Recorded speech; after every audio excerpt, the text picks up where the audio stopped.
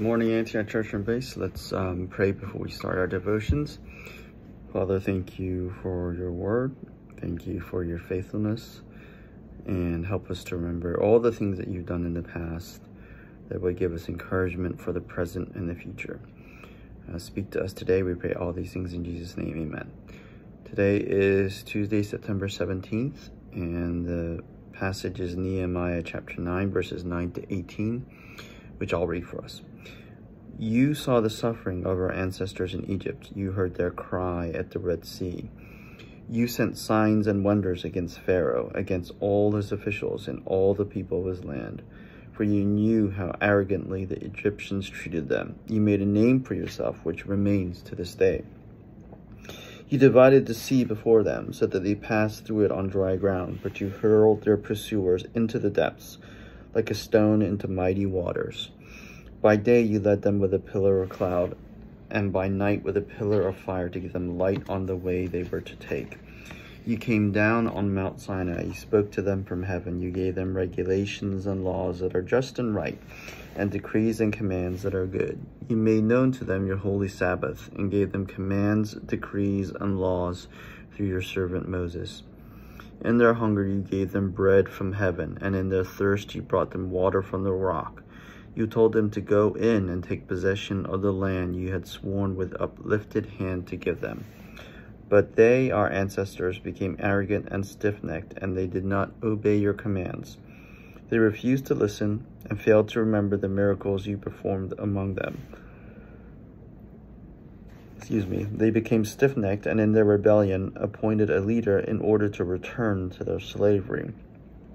But you are a forgiving God, gracious and compassionate, slow to anger and abounding in love. Therefore you did not desert them, even when they cast for themselves an image of a calf and said, "This is your God who brought you up out of Egypt," or when they committed awful blasphemies.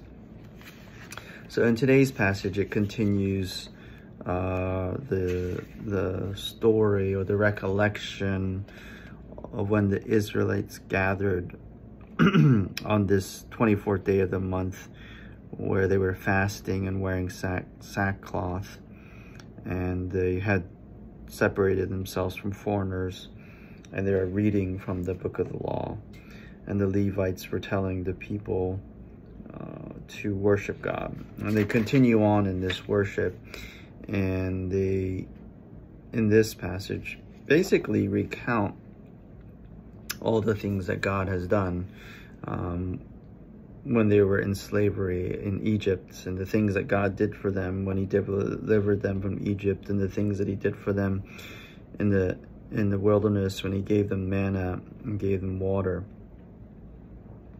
And it's just a recollection, I think, of what God has done.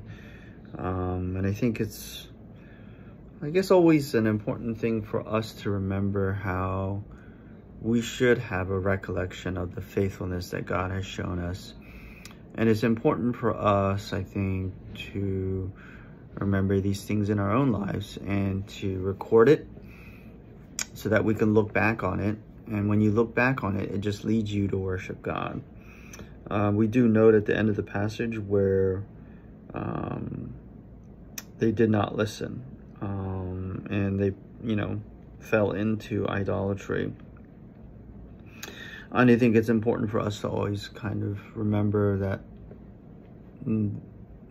we are like them too as well, to remember our tendency, our inclination to fall into idolatry, rather than look down on the people of Israel, but to identify with them and realize, hey, that's us as well.